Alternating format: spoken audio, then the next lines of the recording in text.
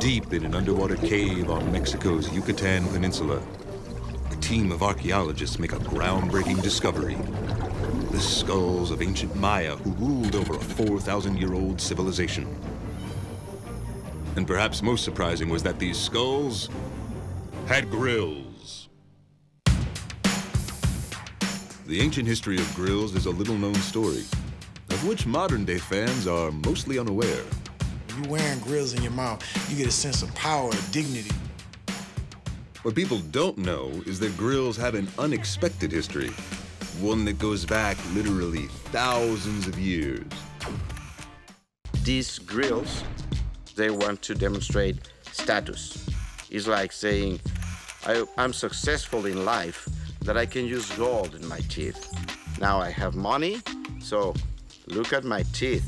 Doesn't sound so different than what grills stand for today.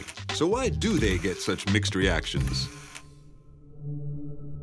When grills first emerged in the US in the early 80s, it was through immigrants from the African diaspora who were going through tough economic times. Ironically, gold is one of the cheapest ways to fill a cavity.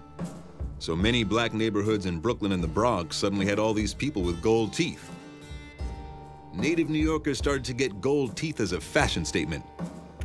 And the rise of hip-hop in the 80s led to a reclaiming of what they could represent, turning a sign of poverty into proof of empowerment.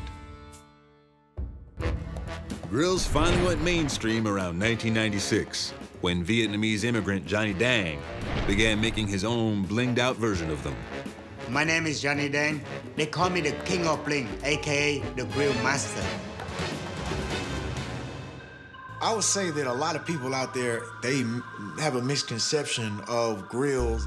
It's been a big part of our culture. Okay, so I remember being very small and seeing my grandma Flo with a gold cap right here and my Auntie Mona with a gold cap right here. I'm educated. I have no felony criminal history. Just because somebody chooses to show them by putting it in their mouth makes them no different from the person that has 8 cars. This wasn't cheap, so you got to be a hard worker to get something like this, you know what I'm saying? Yeah. Not cleaning your grill can cause bad breath. So make sure you still brush your teeth 2 to 3 times a day. Keep it polished, keep it shining, and keep smiling.